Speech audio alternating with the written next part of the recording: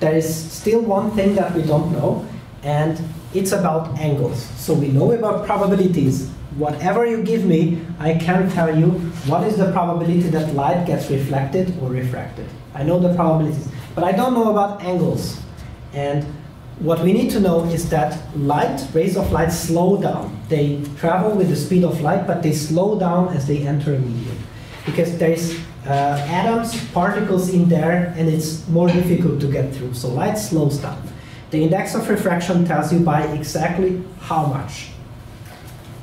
So the index of refraction of a medium is given by this fraction, the speed of light in vacuum that we know, over the speed of light in this medium. So this is how we can write it up. Let's look at an example.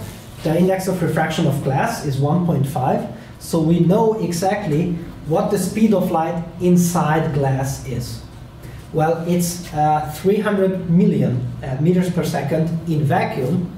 And what we know is this equation. So this is the index of refraction. So I can just reorder this thing and conclude that light, if it travels in vacuum, 300 million meters per second, but in glass it loses the third of its velocity, and it's only 200 million meters per second. So that's a pretty easy calculation, and it's pretty neat. And another absolutely beautiful thing, hopefully you have studied the Maxwell equations and Poynting vectors in physics. Light is ultimately a wave. So here, above and below, you can see some wave behavior, and the ray is essentially the wavefront of these waves. So light can be imagined as rays if you take into consideration that I would need to compute many of these wavefronts in order to take account for the wave behavior. And don't look at the red, only look at the blue. This is above, this is vacuum, and below this could be, for instance, glass. And you can see that the waves slow down in this medium. And what this means, if we go back to the definition of the wavefronts, the red lines, then they are essentially bending, because the wavefronts are going to look like this. So it's very interesting, because if you imagine light as a wave, it only slows down. But if you imagine light as a ray, then it bends. It changes direction. So I think that's absolutely beautiful. And the question is, why is the light refracting inwards? Because what I would imagine is that it continues, normally, it continues its way with this theta t equals theta I. Because it would just continue its way. And it doesn't continue its way, but it bends a bit. And the question is why? And now we have Khan Academy time. Raise your hand if you know Khan Academy. Okay, awesome, awesome. Well-educated people. So this is shamelessly stolen from Khan Academy, because this is the best way to describe how refraction works. So basically, you imagine that you have a large car, and the air vacuum interface is now road and mud. I mean, the road is the air and mud is glass, for instance. And imagine as you are approaching this boundary line between the two, then the first wheel of the car, like the lower left on this image, is entering the mud. But on the other side, the wheels are still on the road. So therefore, this wheel will slow down in the mud, but this is still going as fast as it used to be. So what will the car do if this happens? It will start to turn. And you know exactly where it would turn, because this is going slow, this is going faster, so therefore it would turn inwards. So this is, I think, an amazing interpretation of the whole thing. I think also it's easy to explain with the waves, because when the waves slow down, then the direction, then we can see that the circles will get bigger radius, and then if you go perpendicular to the waves, exactly, then we will go down. Exactly, like in the previous figure with the wave. That's another intuition. I just wanted to ask if this is actually physically happens, because I don't think so. No, this is intuition. That's why it's a bit misleading, and then it's a nice. This is strictly intuition. Yeah. Okay, so if you would start to model rays of light like trucks on going road, then you're going to encounter problems. You could technically interpret it as part of the wave hits the medium first, and by that the entire wave gets rotated a bit. That's like how I would interpret it. No. I tend to give multiple ways to interpret things because different minds work differently. Some graphical ways are working for different people better. Okay, so Snell's law, and we're almost done for today. Snell's law tells you in what angle refracted rays are going to continue their path, and this is given by this expression: sines of the angles against velocities against the reciprocal of indices of refraction. Okay, so let's do the air glass example of the previous image. Let's state our expectations before we go. So I'm interested in the relation of theta I versus theta t.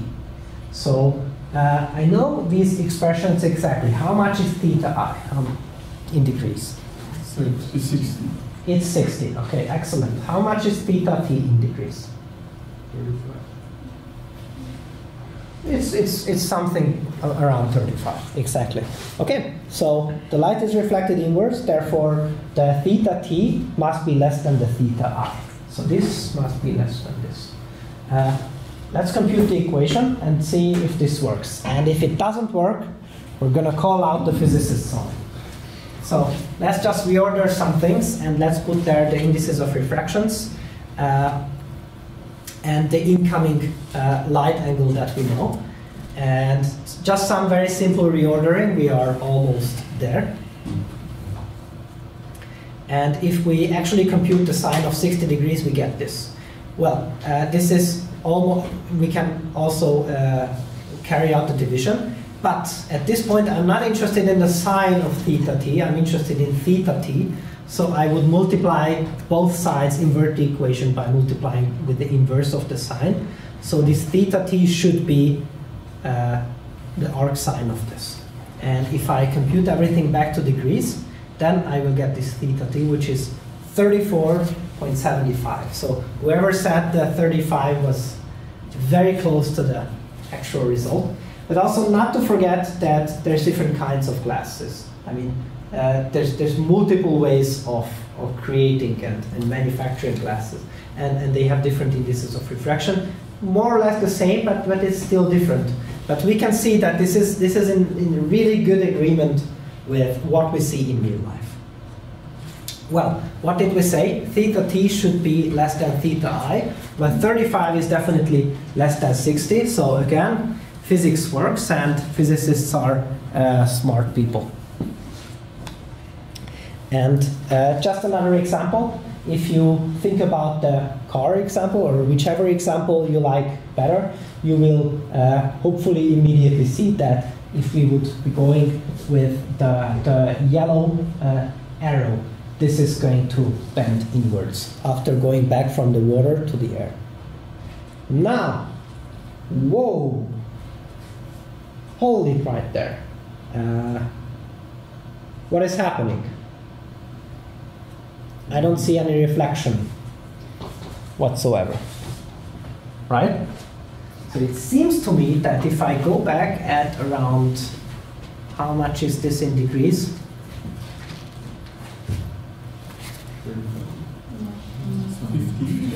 That's 50 degrees, exactly. So something fishy happens at 50 degrees. Well, I don't know what is happening. I'll tell you the name and we're going to compute whether this is possible or not. Well, if it's not possible, then our math sucks. So, but let's see. So what we call this is total internal reflection. There is a critical angle, and after this critical angle, there is no more refraction. There's no more refraction. Only reflection happens. And there's many examples of that, and there's many applications of that. This is one of the more beautiful examples. So let's compute what's going on here. What I know is that I have the indices of refractions. I know this degree that we just dealt with, and something interesting should happen here. And something interesting already happened. So I just plugged in everything what I have seen on this image. And I get this. And this is awfully, horribly, terribly wrong. Someone please help me out. Why is that? It's Okay, yes. Sign can't be bigger than 1. Exactly. So the support of the sign is between 1 and -1, at least according to my experiences. So it's saying that the sign of an angle is more than 1 is mathematically not possible. So it says that there's no such angle. What would be the angle of refraction if I would be using 50 degrees? Then it says something that mathematically doesn't make any sense. So math actually suggests to you, if you use the right numbers, it suggests to you already that this total internal reflection would happen. Let's try to compute the critical angle. And this, I just reordered things. This is hopefully the critical angle that I will be trying to compute. Well, if I have this θ1, this is a relatively small number, then there is going to be refraction. There is this critical angle on the second figure at which I have this 90-degree refraction. So it says that at the critical angle, this thing is going to be 90 degrees. And after that, so this is smaller than this. After this critical angle, there's only going to be reflection. Now let's try to compute this. Notice the 90 degrees here. So what I put here is, this is what I'm interested in, and this happens when this refraction is at 90 degrees. So I put there this 90 degrees explicitly, and I want to know this θ1. That's going to be the critical angle. Well, if I actually do the computation with the 90 degrees, then I'm going to get 1 for the sine, so this is n2 over n1. Well, I'm still not interested in the sine of this angle, I'm interested in the angle, so I have to invert the other side, both sides of the equation. And this is the definition of the critical angle. And if you write it in Wikipedia, critical angle, you are going to get the very same formula, but the most interesting thing is that you can actually derive this yourself. And this is not a huge derivation, this is very simple. This is where this 90-degree refraction happens. So what is our expectation for this critical angle? Let's look at the reality again. on the right side. So this is, I'm just trying to hint without telling you the solution. So let's try it without hints. What could be the critical angle here? Raise your hand if you know the answer. Okay, sorry, I will, for pedagogical reason, I will ask someone who I haven't asked before. Okay, but let's see if it's correct. I have asked you. Have I asked you before? Nothing important. Nothing important. Okay, and now you get an important question. It should be something smaller than 50 degrees, because Then, now it's only. Exactly. So the usual answer what I get is that 50 degrees, because I see total internal reflection. But total internal reflection means that at some point after that, there's only going to be reflection. So it doesn't mean that this is that point, because if I would be trying 60 degrees, I would also see reflection. But this doesn't mean that 60 degrees is the critical angle. It's before that at some point. Okay. Was this your answer too? No.